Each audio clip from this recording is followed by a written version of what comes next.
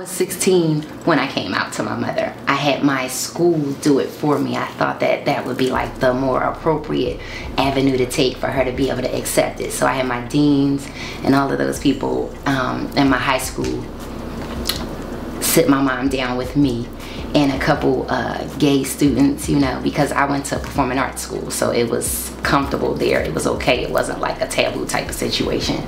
So they sat down with me to be my support, and everything was cool. My mom acted like everything was good, and then when I went home that evening, it was like, so after that, I met the Ball Kids, and that's how my story progresses, because I was just downtown, and then the Ballroom Kids moved from state to state, city to city, and I was just with them, going to all the functions and walking all the balls. I've been walking since 1991. I realized I enjoyed the ballroom scene, and I loved walking the balls when I got my first like serious trophy, because usually, no shade, but you would get a trophy and a trophy would be like, you know, okay, that's hot and everything, the trophy is nice, and sometimes it would be geared towards my category, which is body. I enjoyed the ballroom scene because it was so lively and it was so artistic, and like I said, I went to theater school, I sing, and so those things mean a lot to me. So it was like stepping out of my school, which was Fame, because it was literally like Fame FLC, shout out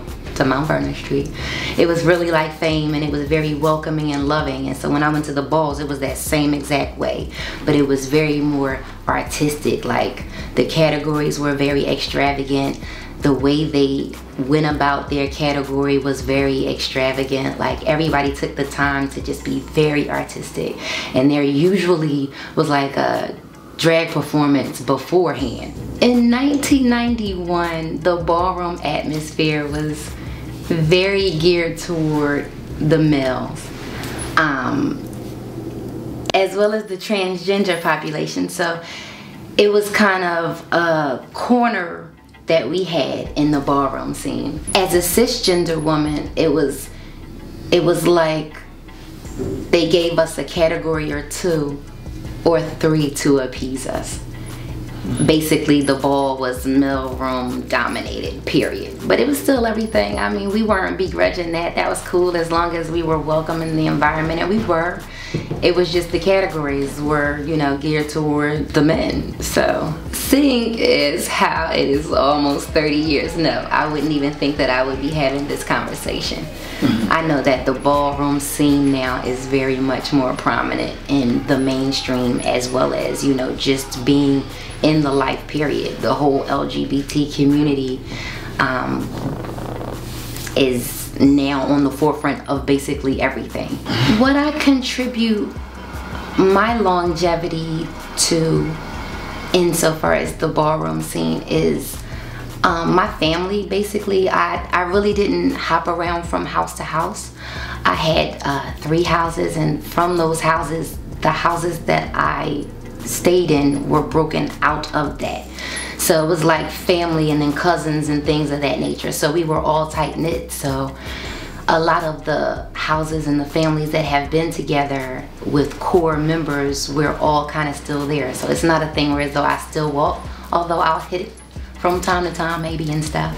But, you know, it's just in the name now, you know, and it's somewhere to come to and see what the new kids are doing. Everything's different. I had a good rapport with a lot of different houses that I started to like inquire about the balls. Like, you know, can you give us this category? Can we get another category? Can we get hair and nail affair? Because I went to New York and saw that category. I'm like, why can't that, you know, be for... Back in the day, I really feel like the women were more scrutinized. We were a little more judged, because I don't even have an explanation for why. I just know that we were really scrutinized. Everything, like from head to toe, like everything had to be on point, which was great, because I mean that kind of like groomed you to be that way regardless.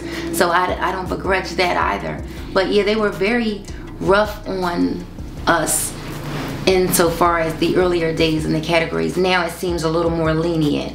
It seems a little more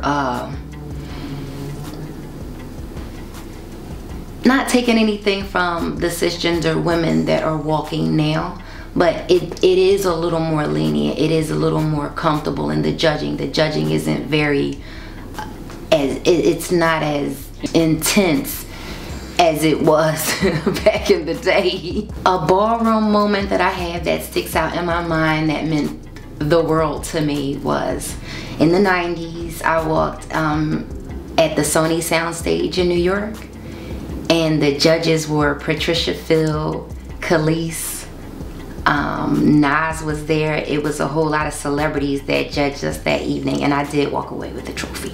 And walking in New York is always awesome, but that Sony Soundstage, that stage is everything. So sometimes when you get that great stage, I contribute a lot of my ballroom success to a couple people. Angel, love you, Mom. Otis, man, Father Prodigy, my prodigy, father right now. And Albernian.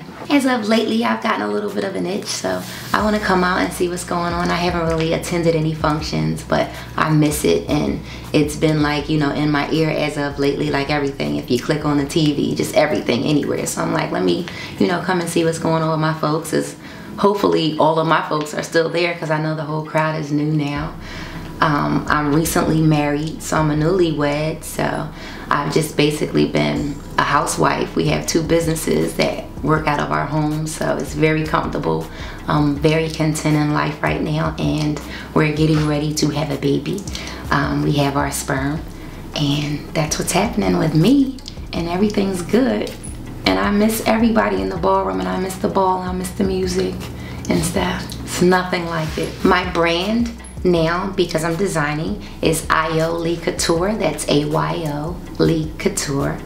And I do custom designs. I do hats and bags, shoes as well. I do basically everything. I do reupholstering and things of that nature. I like art, so that's my artistic avenue. One thing that I would tell my younger self now, if I could then, is to just make sure to keep in touch. We lost so many people throughout the years, and I was attached to so many people, and there were wonderful relationships that I wish that I made sure to hold on to.